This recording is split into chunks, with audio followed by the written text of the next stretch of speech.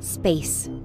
For decades, it's been an uncontested domain, hundreds of miles above the Earth's surface, the ultimate high ground.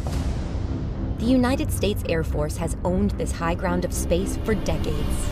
Other nations, other air forces only dream of making such a claim. But what if their dream became reality? Revisionist world powers have a new focus for their aggression. Their target? Space. They don't have to dominate it, just disrupt it. Millions feel the effects. Banks, airports, infrastructure. Our prosperity could be at risk. And so could this. And this. And them. It's clear. Space capabilities fuel our American way of life and our American way of war. Yesterday's thinking will not defeat tomorrow's challenges.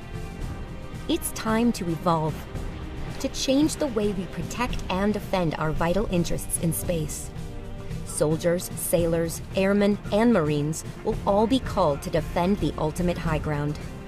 We must increase our capacity and capabilities by partnering with our allies, other government partners, and industry. By collaborating, innovating, and integrating, our space capabilities will be resilient, a combat-ready part of the multi-domain warfighting network. We got a launch. Stand by. Data building. Zooming in on grid Whiskey Charlie 6. Check sources. Intel confirmed. Probable ASAT launch. You have 2 for data release. This is Sivers. ASAT launch from grid Whiskey Charlie 6. How copy? Copy. ASAT launch. Initiating threat reaction. Sir, I recommend a mission transfer from Spacecraft 4 to Spacecraft 6. Any attack against our space capabilities Execute. will be met with a deliberate response.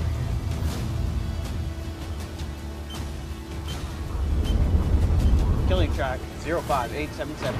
At a time, place, manner, and domain of our choosing. By working side by side, together. Batteries release. We'll compete, and we'll win. In RU-12, we have good effects on the ground. Ground forces are reporting the threat's been neutralized.